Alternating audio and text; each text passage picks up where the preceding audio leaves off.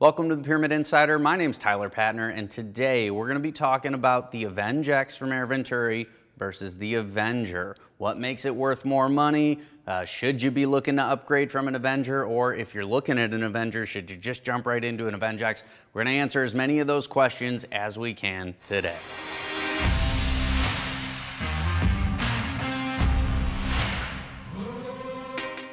So there's a lot to unpack here. Obviously, the Avenger, when it came out in 2020, was very, very popular right away. Obviously, a user-adjustable, tunable platform that shoots really, really well, has a lot of nice features built into it. Current retail price on this is $350. Now, the Avenge-X, this is the tube synthetic model. This is kind of the base level version of this gun, and it's coming in at $499, $500. So why the price difference, right? Kind of built on a lot of the same features. Let's go through systematically and talk about what those upgrades are and what makes this gun, in my opinion, still a great value even at that higher price point. Let's start at the front of both guns. As many of you know, if you're an Avenger owner or you've paid any attention to it, you know this is not threaded to accept a moderator. So a lot of you guys purchased this Donnie FL extender, which also centers the barrel but gives you those nice half 20 threads so that you can add the moderator of your choice. It does add a little bit of length, but this is about a $45 upgrade or so. So keep that in mind when we start going through this here, because the Avenge-X has those half 20 threads built in at the end there of the shroud. Now, in addition to that, if I can get this to come out, yep, we do have kind of the same system here. So it does actually capture the barrel, centers it, and you do have a little built-in baffle stack as well to help with some of that noise reduction. So something you do not need to upgrade out of the box. Now, of course, both rifles feature a quick disconnect fill fitting. The cool thing about the Avenge-X, which is not really applicable to this conversation, but you can swap this gun over from this tube to a bottle. The bottle also has a quick disconnect with the same threaded cover on it. So that's kind of unique out there. It's an inline fill system, but quick disconnects on both guns, which is great. Moving back to the next kind of significant piece here are the barrel bands on these guns. Now, the barrel band on the Avenger is actually connected through the stock to this Picatinny rail, which is kind of a molded in piece that snaps in between the two stock pieces there. But you don't have anything separating that barrel band kind of from mounting this bipod or other things influencing the gun potentially, like a shooting bag or something like that, a rest you might be using. The great thing about the Avenge-X is that they've integrated a couple O-rings into this barrel band system, one for the air cylinder and also one for the shroud. Now, what that's going to allow you to do is free float your barrel or your air cylinder if you'd like to do that. The tube is set up, or the bottle version rather, is set up the exact same way. So you have the option to free float things, which is great, probably more something you target shooters out there will do. But in addition to that, I'll flip the gun over here and you'll notice there's this through hole right about here. That is where the barrel band actually attaches through the stock. So it's not actually connecting through this rail piece. So mounting something like a bipod or throwing this on a bag really isn't going to influence point of impact or any of those things that you may possibly see with the Avenger. Now, sliding back even further, this is kind of a small thing, but your pressure gauges. A lot of you out there have said, you know, you have trouble reading the print that's on the sides of this action, and the gauges can be a little bit tricky to read on the Avenger. But with the Avenge-X, you have actually two new gauges. So the blue gauge says regulator on it, which is awesome. And the red gauge on the right-hand side of the action says fill pressure. So you know which gauge is which. It's very clear, and the markings are a bit more clear as well. So you have bar and PSI markings on these gauges. Very simple to use. That's a small little upgrade thing that they've done here.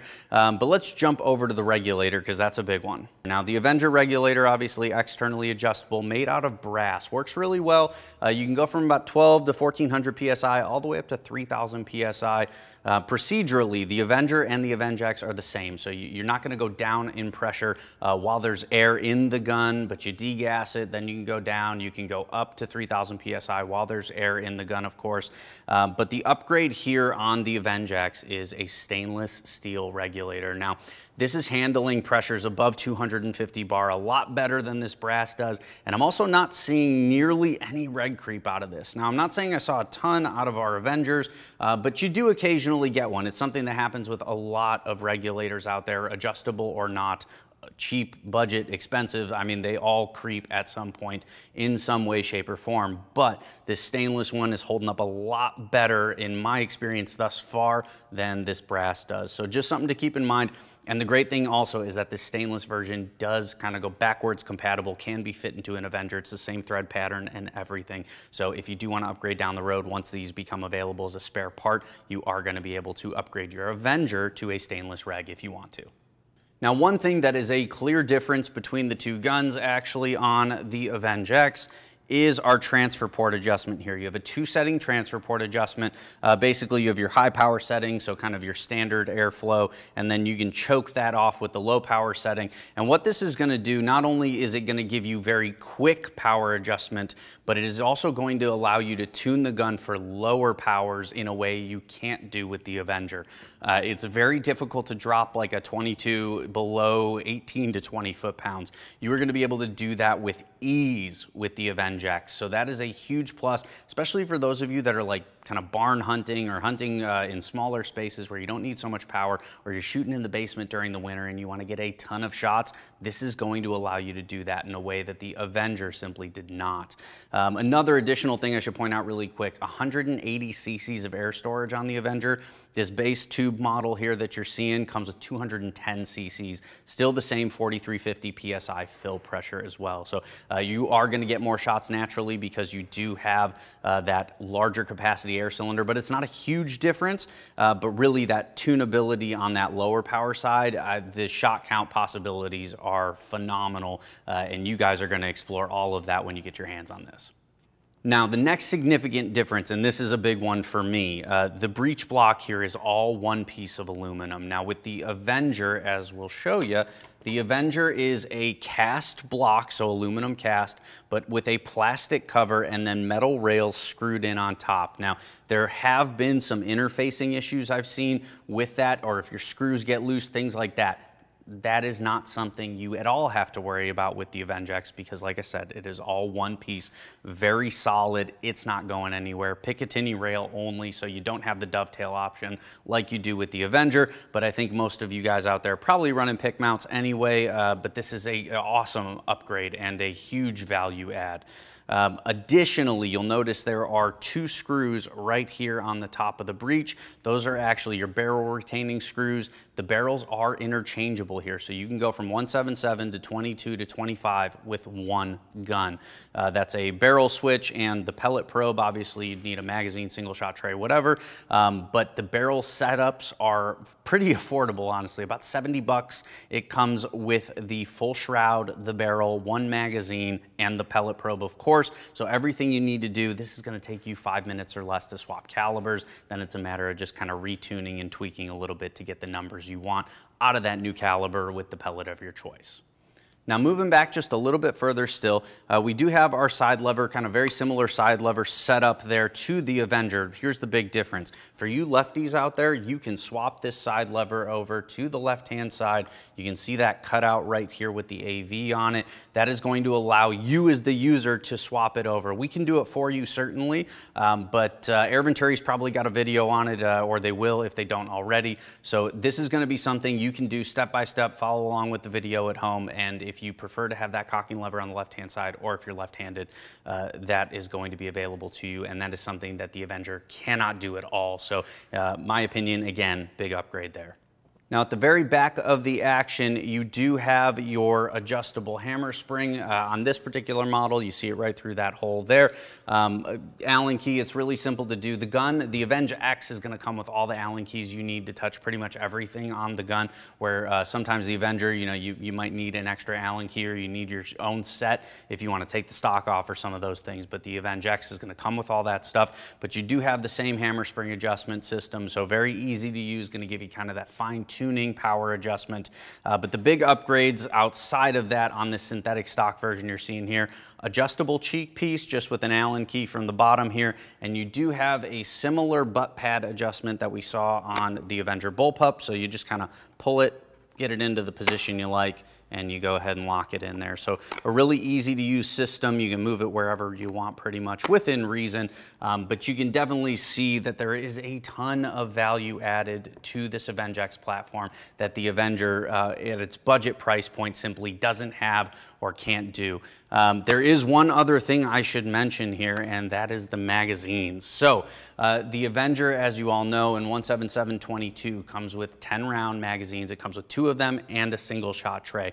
The Avenger-X is going to come with a high capacity magazine and that standard capacity magazine, as well as the single shot tray. So you've got a big upgrade here in terms of shot capacity. It is a little bit larger as well, and of course backwards compatible to the Avenger and all the other guns that it's going to fit, that the Avenger mags normally fit. So if I'm recalling correctly, 177, 20 rounds from 10. In 22, I believe it's 16, and in 25, it is a 13-round magazine versus the 10 rounds in 177-22 and the 8 and 25. So a big upgrade that is going to come standard with your Avenger-X, but can certainly be purchased as an add-on for your Avenger. So a couple other small things to call out here. The stock materials, you have that nicer, we saw this with the Avenger bullpup, the nicer stock material here on the Avenger-X versus that slightly less expensive polymer that you have on the Avenger. In addition, the Picatinny rails at the bottom, you have plastic on the Avenger, metal on the Avenger-X. Swivel studs, you do have your holes on the Avenger, but on the Avenger-X you have those larger and again metal front sling mount and rear swivel. So you've got your sling mounts as well.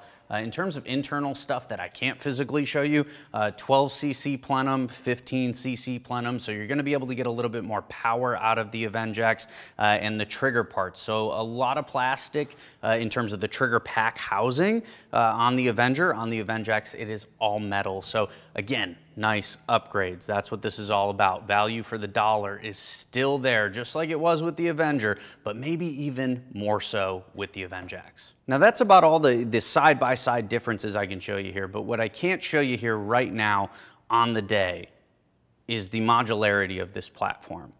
You can turn this rifle that you see in front of you that you buy for $500 into 7 other platforms, whether it be a bullpup, you want to go to a bottle, you can do that. You want a wood stock, you can do that. You want to set it up as a tactical gun, you can do all of those things at your fingertips. All right, so you can change the style of the gun, you can change the air source, and you can change the caliber at will. All of that stuff is available to you, and that is what makes the Avenger-X an even greater value in my opinion. But as you guys, I hope, can see, there's a lot of extra stuff or add-ons, things that are beefed up with the Avenger-X that you just don't get with the Avenger for its budget price. Now, of course, the Avenger's not going anywhere. This is a great gun for the money, and it is going to stay that way without question. But Air Venturi bringing a lot of value with this Avenger-X, and I think you guys are going to love it. We just wanted to run this down because I know it's been a hot topic out there, so appreciate y'all for watching. Hopefully this answered all the questions you have. Sound off in the comments below if you have other questions for us, and I'd be happy to answer them. For The Insider, I'm Tyler Patner. Don't forget to like and subscribe in addition to throwing those comments below. We'll see you next time.